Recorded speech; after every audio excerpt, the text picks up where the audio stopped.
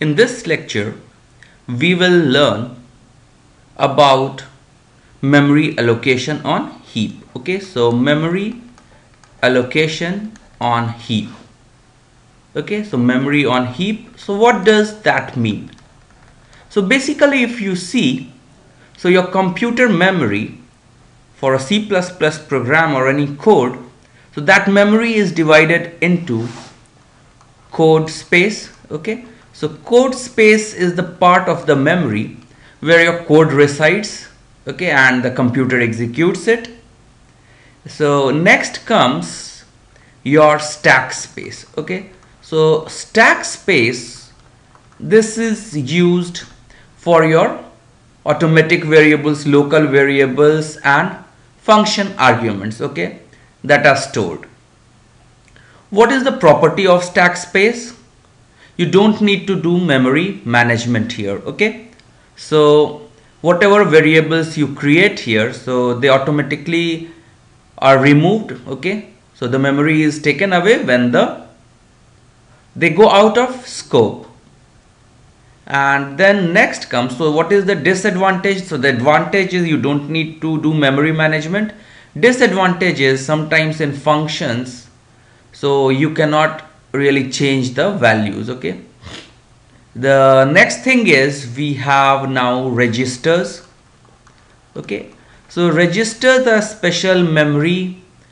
Okay, so they are used and they are in the CPU, which are used for like your program counter. Okay, so which line is being executed now, accumulator, all these are there for arithmetic operation and so on.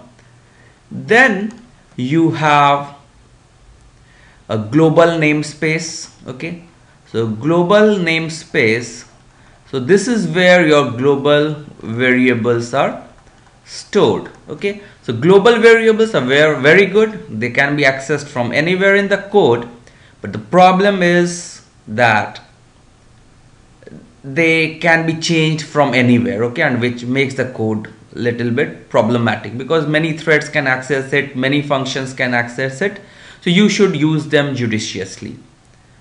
The last one, which is very important, is memory on heap. Okay, so your stack space is constrained. Okay, so it is the amount of stack space is less. On the heap you have much more memory. Okay, what are the benefits of stack space, of the heap space? First of all, it has larger amount of memory. Okay, then the thing is that it can also be, so if accessed from functions, okay, so they don't disappear when your variable goes out of scope in a function. Okay, so heap have larger lifespan, but the problem is that they are not automatically released. The memory is not automatically released, and so you have to do the memory management of heap. The next thing is, so variables cannot be named like local variables here. You need pointers to allocate memory. Okay, so it's something like, so there is a huge space. Okay, but you cannot name them really. So what you have to do is that you have to use a pointers to say that okay, this memory location is used for allocation of some integer, allocation of some double and so on.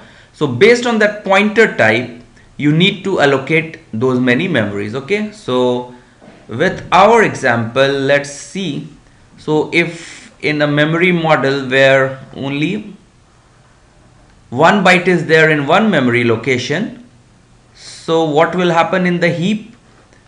So when I say that okay, I make a pointer to the memory location and that pointer is for an integer of 4 bytes, so it will say that okay, it will reserve 4 memory locations for it. Okay, similarly if a double is of 8 bytes, okay, so it will store 8 memory locations for it. So that's the importance of pointers here, that they help you allocate memory for variables, your variables in the heap space. So let's see the example. Int star pnum, okay, we have a pointer to number which is initialized to null. So now it's not pointing to any of the memory location. Now we do I number on a stack. So we make a variable which is on stack space, but we make also a variable which is on the heap space. Okay, so pnum. So how you do that? So pnum is pointed to a number, okay, which is stored on heap. And how we store that, or how we instruct the computer to do that in C++, we use a new keyword. Okay, so new int, what it will do, it will allocate a space on the heap which will have a size of int. Okay, and besides that, new will also make all the memory location as 0. So now what happens, pnum is a new int and the value stored in that is now 0. Okay, so it will initialize also. So now what we do, of course, when we have initialized, so we have allocated memory space for an integer, we would of course want to manipulate it. Okay, so here star pnum is 18. So what does this mean? Now this says pnum is telling that, okay, it is storing the value where your integer is stored on heap, and that value location is, let's say, 1000. So now what happens, your integer is stored in the subsequent 4 bits or 4 memory locations. Okay, so if you want to change the values, so what you have to do, now I have to use the diff referencing variable, the symbol star, okay, and star pnum is equal to 18. So now what will be stored here is 18. So we print out cout value of inum on stack is inum, its address is, so you find the address of a memory of a variable using ampersand. So ampersand inums on stack will give you the value. Now cout value of integer on heap, so it's star pnum. So you access the value stored in that pointer. Okay, so pnum and its address also you find, and you will see that, okay, this address and this address are quite different. Okay, so now what we do, that, okay, we say that, okay, release the memory for pnum. Okay, so it is removed, pnum, the whatever memory was allocated is now removed. So for allocation you use new, for releasing the memory we use delete. Then what happens, we again reallocate memory for pnum. Okay, so new int again we do, so new int again it will assign memory for storing an integer variable. Okay, now we make star pnum is equal to 301. Okay, so now 301 will be stored there, value of the new integer is this and its address is this. So few questions come to our mind. So when we allocate new int, so will both the addresses be the same?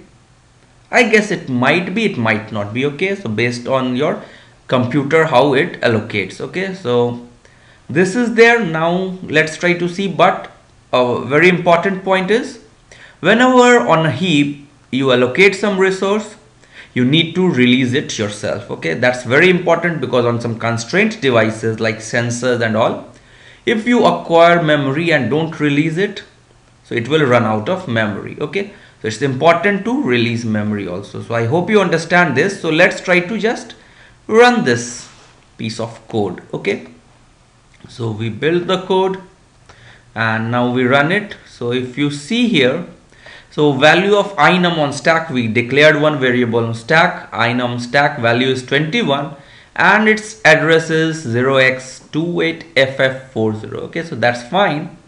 Now we make an integer on heap. Okay, its value is 18 and the address you see is 0x2c1708. Okay, so it's very much different from 28ff40. So it means that, okay, they are on some different place. Now what we did, we deleted that value, we released the resource, the memory, and again we do new integer and assign the value 301. Again it took the same address, I think 0x2c1708. Okay, so this way we see the memory that is there on stack, so its place is quite different from the memory that is on the heap. So I hope you understand this. Thanks a lot.